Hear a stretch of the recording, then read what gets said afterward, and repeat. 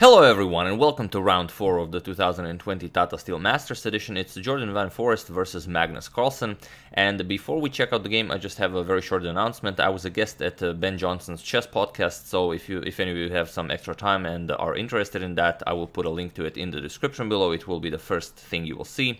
It's my first time ever on a podcast. I'm not saying it's good, but you are more than welcome to check it out. So that being said, let's check out the game. And it's a very important game for Magnus Carlsen. So far, he's been undefeated for 110 games, which equals Sergei Tivyakov's record of 110 unbeaten games. And if Carlsen manages to survive this one, it's 111 games, and he sets a new world record. So will he be able to do this? Well, we will check it out.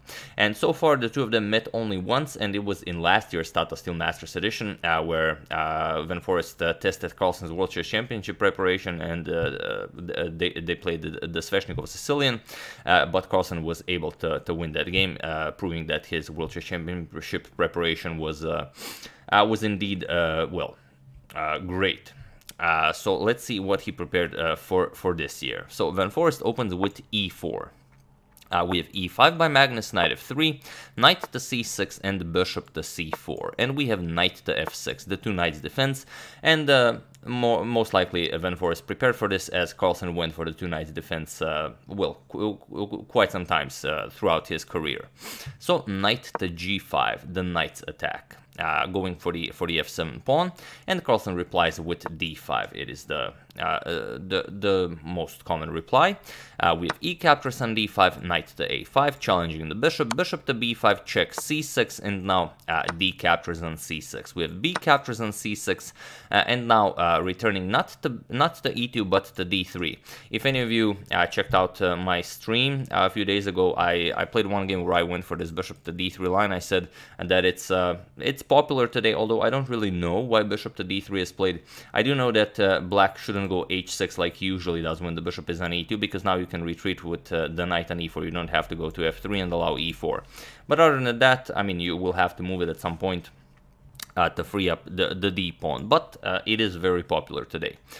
Knight to d5, opening up an attack towards the knight, and now knight back to f3. So now you do not have support to push e4. We have bishop to d6 by Magnus, and now knight to c3. We have castles by Magnus, and now there is one. There are a few games where castles was played, but here Van Foreest goes for bishop to e2 right away, making room for his d pawn. And it is already as of move 11 that we have a completely new game. So Carlsen replies with knight to f4, attacks the bishop on e2, and Van Foreest just castles. With bishop to g4 by Carlsen, and now d3, opening up an attack towards the knight, and Carlsen says, okay, let's just grab that bishop.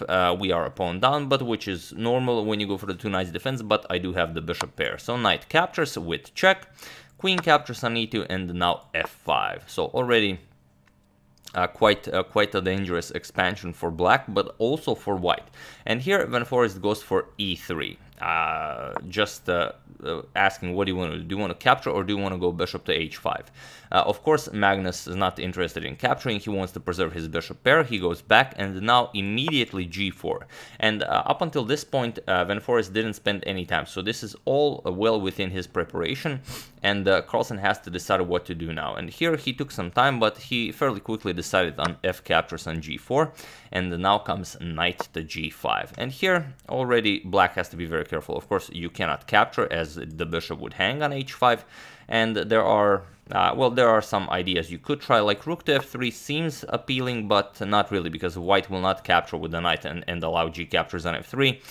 White will just play h captures on g4, and now everything hangs. Just bishop captures on g4 and queen e4, threatening the bishop, threatening the rook, and threatening to capture on h7. So you will either have to give up the bishop by playing something like bishop f5, but then you give up the rook, so you cannot save everything here. You're just dead lost.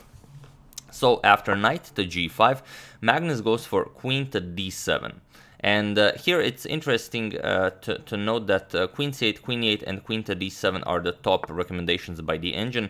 So it was kind of weird to see that Van Foreest took some time here to reply. So it seems like it's not within his preparation, but he replies with the strongest idea, knight c to e4.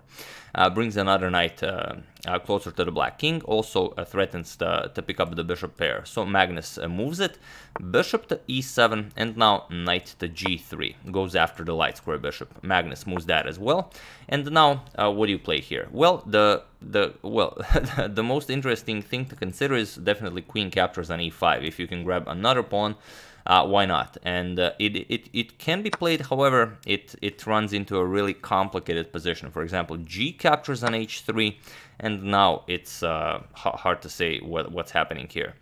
There is the interesting queen captures on a5 line. Of course, all of you see that the knight is hanging, but it's not good. So it's just a very complex position, which obviously Foreest did not prepare. But if you capture here, then you get h6, threatening to win back the piece. The knight moves, and now you go queen to g4 with ideas of queen f3, queen g2 mate. And the only way for white to defend this is king h2, queen f3, now king captures on h3, and now rook f5, threatening the queen and to shift the rook to h5 with mate, because the knight is pinned. You will not be able to move it, but white has knight to d2 going after the queen. So here we would see just queen captures on g3, winning back the piece, king captures and rook captures on a5, and the game continues. Magnus is down a pawn, but he still has the bishop pair, so as usual, a trade-off.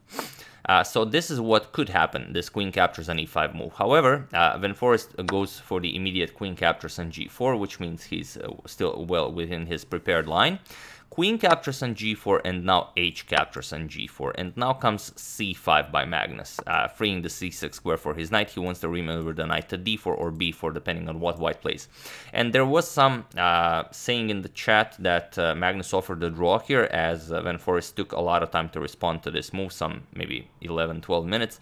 However, later it was said that Magnus did not in fact offer a draw here. So there's that. So knight back to e4 by Foreest, now preparing bishop to e3 to go after the c5 pawn, and Magnus goes knight to c6, now ready to remaneuver it to d4 or b4.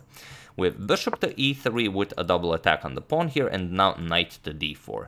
Bishop to b4 is also very interesting as you go after the c2 pawn, but then you get rook fc1, rook a to c8, now defending here, and if you kick away the knight, then you can just go knight back to d5, and the pawn is nicely protected. So this is one way to go about it.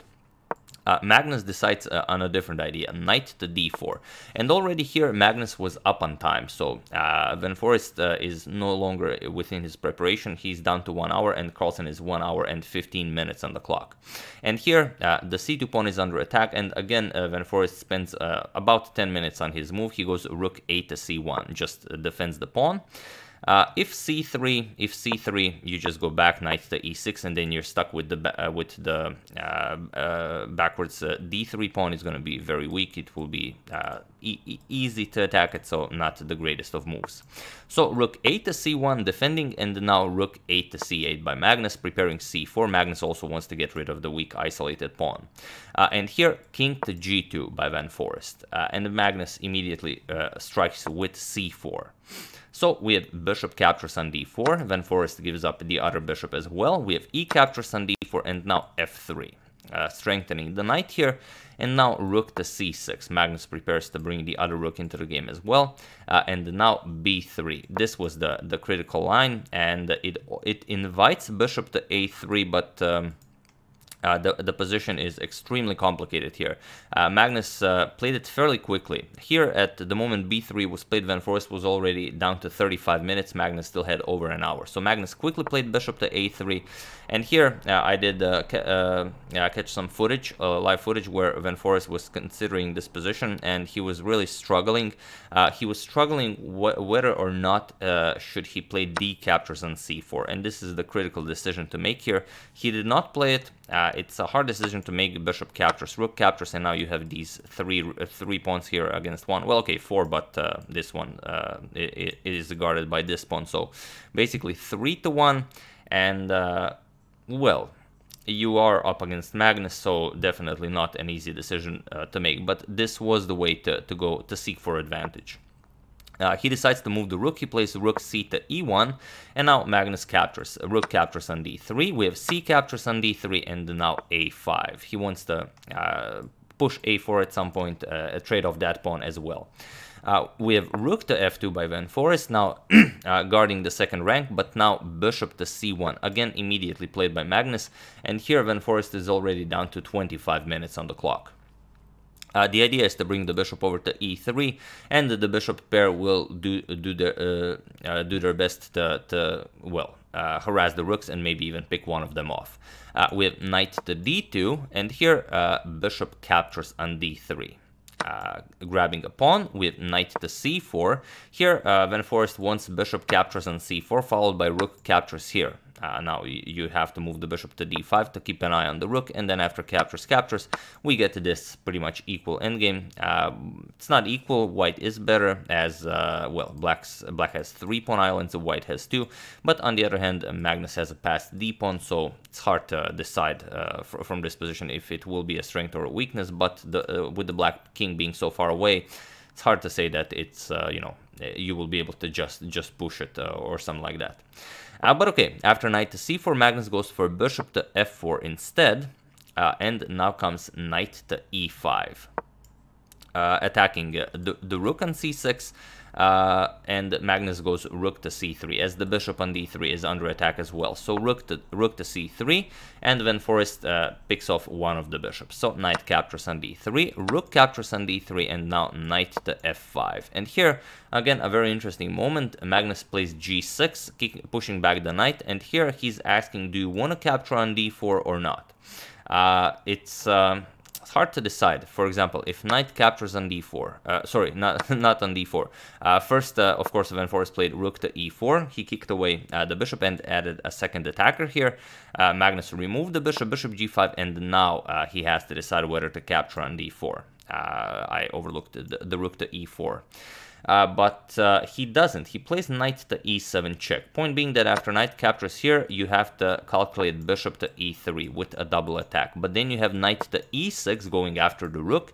Bishop captures, knight captures on f8, and now Magnus has rook to d2 with some nasty discoveries. But that's the thing. There are no nasty discoveries here. So once the knight moves, you're going to pick up the a2 pawn, and still everything is on a light square. There's really nothing to worry about. There are no tricks here. But still, Van Foreest decides for knight to e7 check instead, and here king to h8. And now Van Foreest is down to 11 minutes, Magnus has some 55 minutes on the clock. We have knight back to c6, again, threatening to pick up the d4 pawn, and now bishop to e3 by Magnus. There was the possibility of bishop to h4, very interesting idea. If you move the rook away from the defense of the f3 pawn, then the other rook crashes through. So you have to go knight to e5, defend and attack. Once the rook moves, rook d1, now you go rook to f1. Again, offer a trade, rook d2 check, king h3, attack the bishop, and bishop back to d8.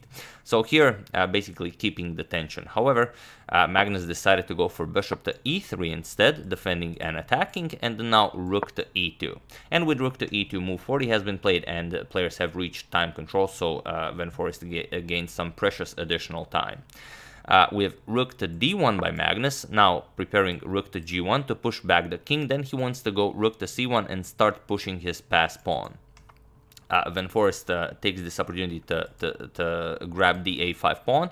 We have knight captures on a5, and now Van Foreest has 2 connected passed pawns on the queen side, but Carlsen has a very, very strong passed d pawn. So here Magnus goes rook to g1 check.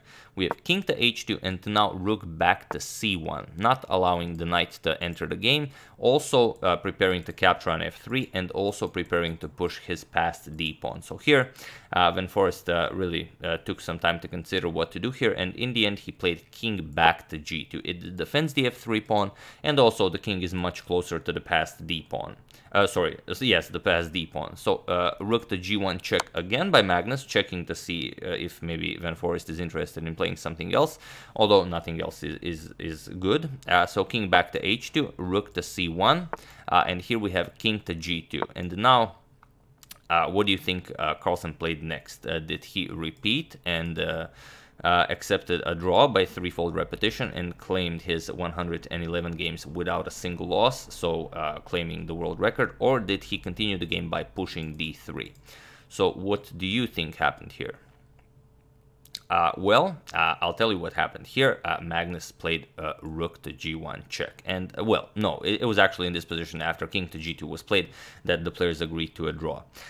You could decide to push the d pawn, but it's not really promising anything. You do win the exchange, however, you have to give up one more pawn, because after this rook captures on e3, you're going to play d2, threatening d1, and then it goes rook d4, you're going to bring a queen into the game, captures, and now you have to play this position where, yes, you rob the exchange, but when Foreest has two connected pass pawns on the queen side, so probably there's a very special way how to treat this position, which I'm sure Carlsen knows, but he decided that it wasn't worth it, and that if this was worth it, then Magnus would have gone for it, I believe, but he decided it wasn't, and after king to g2, they agreed to a draw, and Magnus is now 111 games, classical games, without a single loss. The last game he lost was in 2018 to Shahriar Mamedyarov in the Bil Chess Festival. And after that, no losses. So, which is quite impressive, as I've read that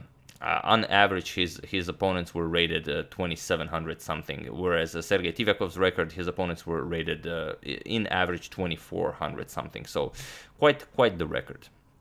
So yeah, another day, another record, as the title says. I do hope you enjoyed it. I would like to thank Jose Veraldo Ali Jr., Frank Combs, Prakar Maini, and Victor Weiss for a contribution to my channel. Thank you a lot, I really appreciate it. As usual, you can check two of my previous videos here. Thank you all for watching, and I will see you soon, continuing the coverage of the Tata Steel, the coverage of the Women's World Chess Championship, checking up on your wonderful suggestions, and so on. And do check out the podcast at Ben Johnson. The links are in the description below. So thank you all, I will see you soon, and have an excellent rest of your day.